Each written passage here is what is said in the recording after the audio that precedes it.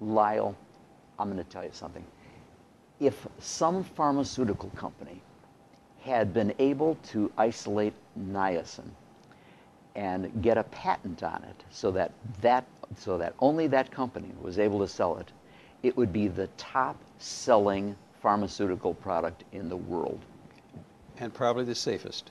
And absolutely the safest and with the longest track record, because no pharmaceutical agent for lowering cholesterol has the benefits that you find in niacin.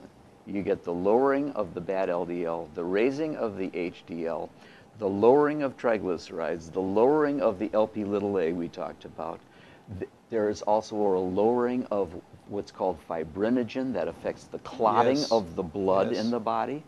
And on a very arcane chemical level, there are two substances called prostaglandins. One is prostacyclin, which we want more of in the body, and less of the thromboxane. So we want to keep these in balance, and the niacin is the only agent known to do that.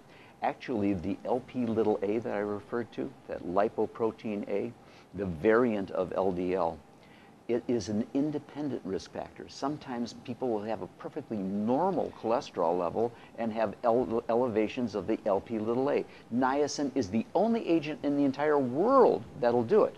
Now, no statin drug can do what niacin does. It has the best total effects across the whole spectrum of what's called the lipid profile. No pharmaceutical agent, no prescription drug can possibly compare with niacin. And indeed, research is now showing that for those really tough cases of people who have elevations of 300, 350, I mean really high cholesterol, and who have had multiple heart attacks and bypass surgery, that the ultimate is to combine a very low dose of the statin drug with niacin. It's the ultimate, and as I said earlier, I truly believe it's the agent that saved my life. Well, that's terrific.